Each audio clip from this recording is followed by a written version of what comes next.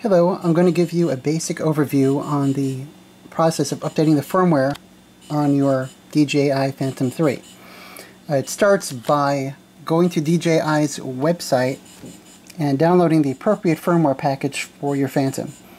In my case, I'm doing the Phantom 3 Professional, so I'll be using the firmware 1.3.2.0.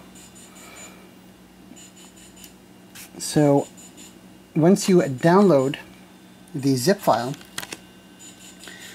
you're going to need to copy those files onto your media card. So, and also you'll want to download the instructions as well, which also gives you further information on the upgrade process. Once you've downloaded it, you're going to have a compressed file. In that file, you'll have the bin and as well as a PDF on upgrading.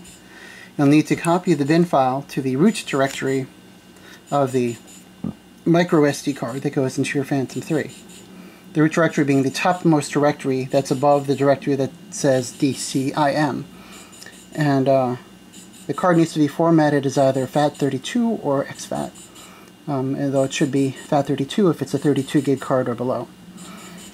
And you'll also need to have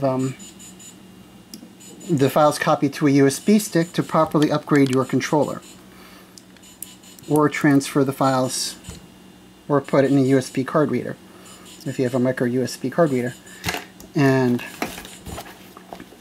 plugged into the USB port in your controller. If you have 1.1.9 firmware, you will only be able to upgrade if you have this.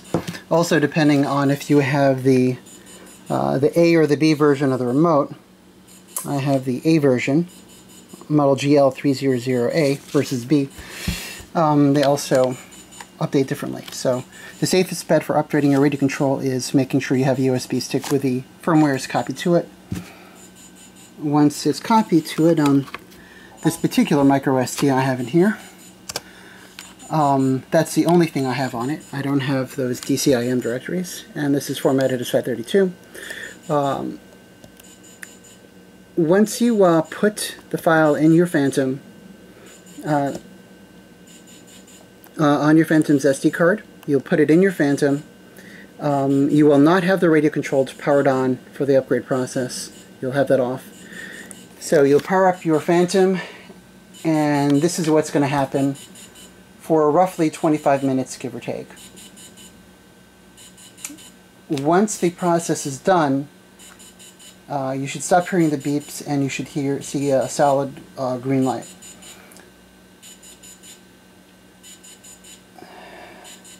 You will then want to take the media card out of your computer, and you should see a text file appear in here, and it will tell you if there's a success or not. Also, during this process, we'll automatically upgrade the battery's firmware as well. If you have more than one battery, you'll want to leave this binary file on your SD card and then power cycle your Phantom with the new battery each time to upgrade all of your batteries to the new firmware. And that is mainly it, except one other thing. If you have the A controller, it may pull an even different, a 1.4 firmware instead of the 1.3 firmware to account for the differences in the two controllers. So, and your controller firmware and your Phantom firmware, instead of saying 1.3.2, I think it'll say 1.3.2 plus. So as a side note, don't worry about that. And if for any reason when you power up your Phantom and you don't see it on your controller, you may need to relink the controller to your Phantom by pressing the little dot underneath your Phantom near where the light bridge thing is, and to repair the controller to your Phantom. Anyway, that's about it as far as a brief overview. Hello, I thought I'd add them about 15 minutes in, approximately. The lights on the Phantom are no longer flashing, although of course the LED indicator still is over here, but these indicators on the arms are not, and the camera is no longer pointing straight. I'm thinking there's maybe another 10 minutes or so until this is done. It's also worth noting that you should do this with a fully charged battery, minimum 50%, but I recommend just topping your battery off to full charge before doing this.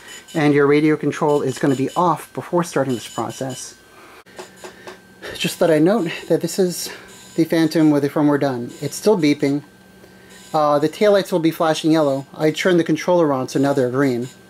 But you have the solid green indicator light, which is indicating that it's done. And in my DJI app, in About, it now shows version 1.3.2 as the firmware. So now I'm going to do the remote control. I'm going to power off the control, put the USB stick in, power it up, let that run for 10 minutes. And then I will do a new IMU calibration, gimbal calibration, and compass calibration when I'm in an open area. And that'll do me. So I'm going to, actually before I do the RC, I'm going to power off and power on the Phantom a couple times with my additional batteries, then do the RC. Hello, I'm now updating my radio control remote. I have the binary files for the firmware on this USB stick, powered on the radio controller, and now you're seeing the flashing and everything in action. When that's all done with the flashing, then that should be it. And